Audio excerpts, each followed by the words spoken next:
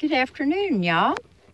Well, I came out here to Tank to look at some medical stuff. I have to pick a provider.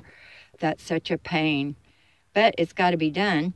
Anyway, I was going to roll down the front windows, and what should I discover except that my battery is totally dead? Now, that is not a problem because I have roadside assistance and they're on their way. But see, this is what happened. I can't imagine. I'm not driving him enough, I guess, and I'm using my house battery.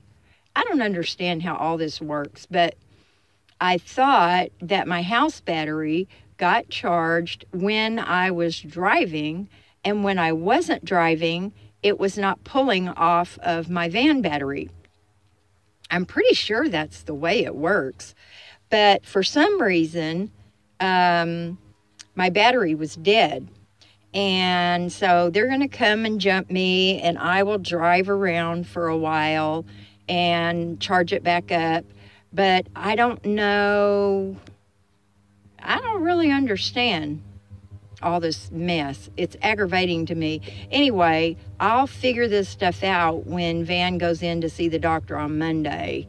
And this guy does automotive and RV, so he should be able to look at my house battery and the solenoid that's underneath my hood and tell me. I know that it is not a manual turn it off and on thing because I've never done that, and there's no switch anywhere for it.